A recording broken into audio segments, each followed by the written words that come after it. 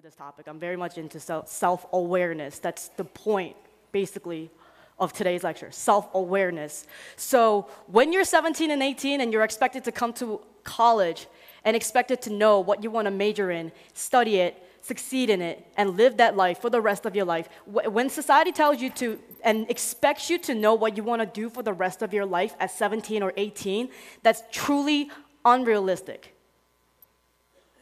So people end up changing majors. Or they start questioning, why am I not succeeding in school? Why am I not interested in school? Why am I failing in this class, but I'm thriving on the basketball court or the football field? What is wrong with me? And then they look at the party culture. How come they're so into drinking, but I'm not? What's so fun about it? What's wrong with me? How come these people have all these different friends, and they would rather party, but I would rather be at the gym at late night working out, maxing and making gains and shit. Everybody has different priorities, and at 17 or 18, for people to be self-aware is, unless you've been through some really traumatic experiences, it's almost you're not even developed enough, you haven't experienced life enough to actually know what you're doing. So then, people start joining these cultures and subcultures. Greek life, huge. Organizations, sports teams. And at 17 or 18, when you're exposed to a certain culture, you think that you are a part of this team or organization or this Greek life and this family and this brotherhood and your sisterhood. You think you're alike. You're exactly alike. So you join them, and then you become a part of their family. And then you're only exposed to what they're doing and the lifestyle that they're living. And because you're surrounded by it, and you're surrounded by people who think that a certain lifestyle is okay, of course you're going to think that it's okay. Of course. So of course you're going to think it's okay to drink until you're passed out and you don't remember. And of course you're going to think that it's cool to talk about it the next day. Of course you're going to black out. Of course you're not going to remember last night and it's going to make an amazing story the next day. Of course sexual assaults happen and people don't talk about it like it's a big deal because it happens all the time. Everybody does it. But stop making everybody does it as an excuse. And the reason why, why I believe one of the reasons why 17-year-olds, 18-year-olds, a lot of kids in college communities drink till they don't remember whatever that happened that night. They have sexual assaults. They do domestic violence. They get addicted to drugs. These are all ways to actually ignore the actual pain, the actual problem. Because at 17 or 18, when you're exposed to a society where the norm is drinking and partying and all that, how do you know to deal with your problem? How do you even know what that actual problem is?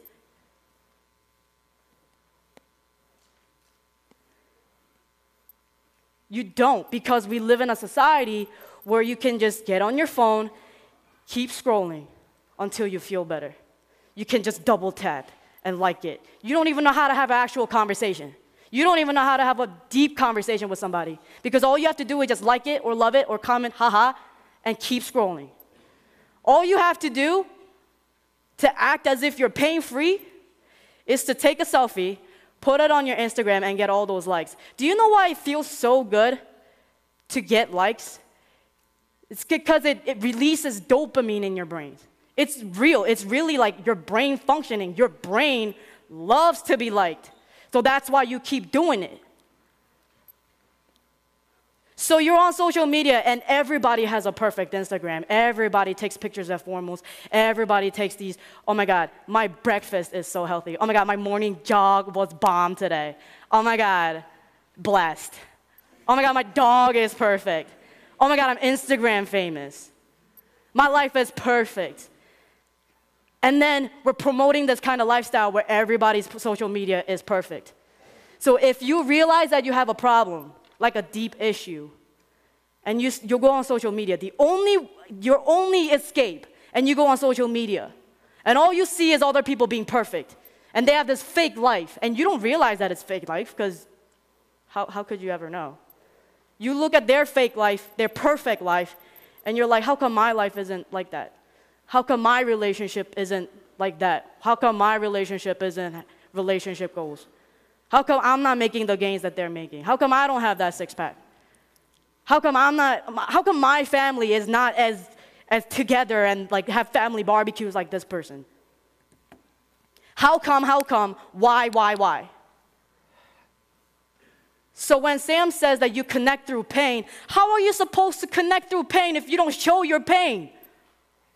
Your social media, your fake life is perfect. How are you supposed to know who has the same problem as you do? How are you supposed to empathize? How are you supposed to realize that you're not alone in your pain? Because society tells you that being emotional is being weak.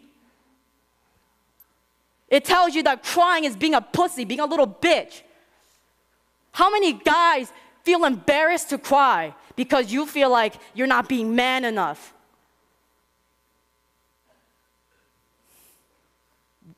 We're doing this to ourselves. So when Sam says that you have these invisible strings and such, it's because you're not self-aware. So when you're involved with your Greek life and you're mad about all of the new regulations, what are you actually mad about? Like what are you actually mad about? They're not taking your Greek life, your family and your sisters and your brothers away. They're just telling you to drink less because they don't know what else to do anymore. So you need to be self-aware, and I know that it's hard when you're in college to surround yourself with like-minded people who might be going through pain because you don't know where they're at. But that's when it starts with you. Maybe it starts on your social media, something as simple as anything on this.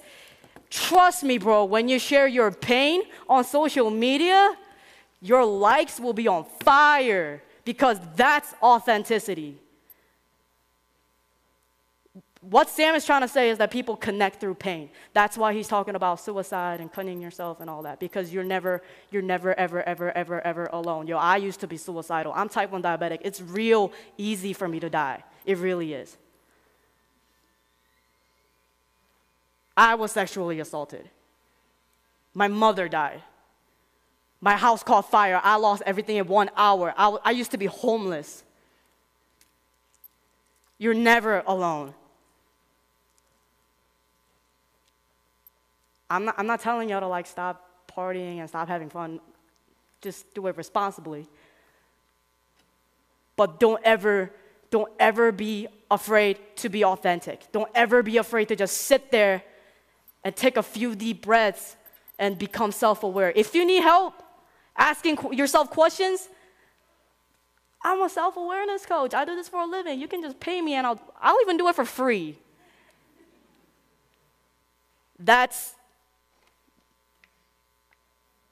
I'm guessing what he was trying to say in a much longer scale, but there's always the whole Greek life and new regulation and Eric Barron. There's a bigger reason than just trying to get y'all to stop partying.